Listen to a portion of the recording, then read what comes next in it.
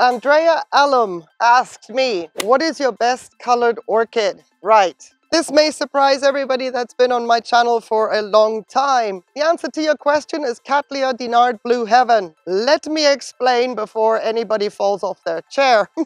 It has got to be Cattleya Dinard Blue Heaven because no matter the light influence that orchid will bloom, she will bloom beautifully with baby pink petals and sepals, not just the shape of the petals that remind me of little piggy ears like Babe, that lip, the color combination, the velvety texture of it, the color combination with the petals and sepals, oh my goodness, it is to die for. So, why did I not choose my Cattleya Maxima, which is there screaming at me in the back of my mind, it's me, pick me. I can't honestly pick that orchid as my favorite color orchid because if it doesn't get the intense light when they bloom out, it will not be consistent with the hot pink that I desire, that I prefer. So depending on how much light it is getting and depending on what time of year the blooms bloom, I might get a paler pink, but I won't get the consistent hot pink.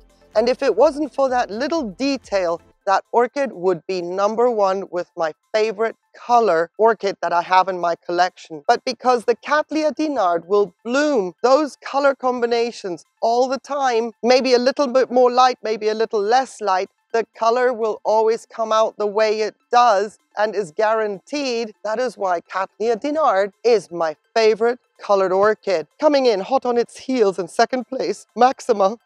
Thank you, Andrea Allum, for your question.